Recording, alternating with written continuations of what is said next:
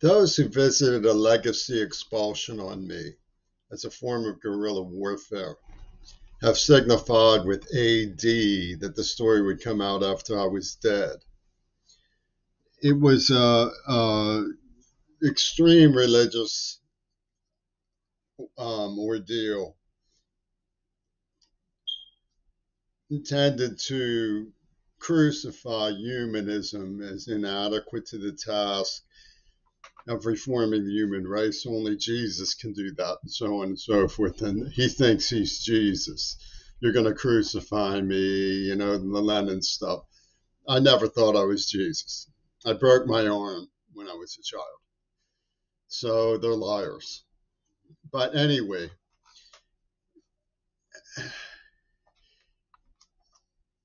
the schizophrenic psychology that was used included um, Carnegie Mellon and Stanford demonstrating for me uh,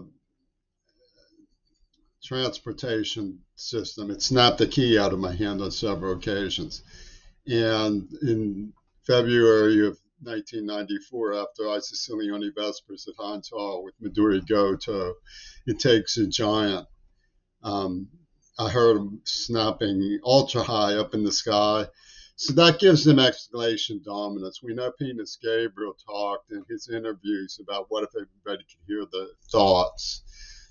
And even though he said that he was using rapid eye movement detection, he lied about the neuroplasm. But it was burst in the enemy within. So was Gail Burson. Gail Burson was working with Fripp and Sinfield and Ian McDonald and John Lennon and Yoko Ono. But by the double fantasy of a hit on Reagan and Lennon in Hollywood, Pentagon, Disney gave themselves escalation dominance. The story of voices gives psychiatrists escalation dominance. So the whole situation with Greta Thunberg is already laced with escalation dominance. They say Toria Wilcox actually had chewed the carpet so raw, trying to get me to say something senso seductious towards her about Greta, which she failed to do. I love Greta, but she got to stand and to get up in front of thousands of people and say, I could blah, blah, blah her.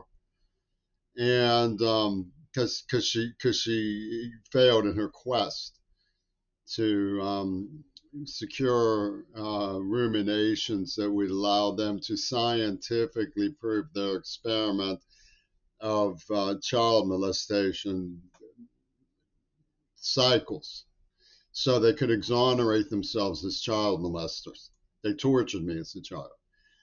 And Greta comes from the Grangian Society of Gail Burstyn. Gail Burstyn knew about the AIDS attack in advance. Did Greta know about the COVID attack in advance? Only Arnold Schwarzenegger and Maria Shriver and Cersei Kennedy. It's a Cersei Kennedy grave secret, as Sir Wecht would say. I have asked her, could she please tell me that she didn't know? Would it be too much to ask under the circumstances? But she's been advised. He'll come out of the closet with his confession to you. And Toria Wilcox, we can afford a new carpet. She's chewing it right now. Oh boy. Better stand away from the carpet, Toria.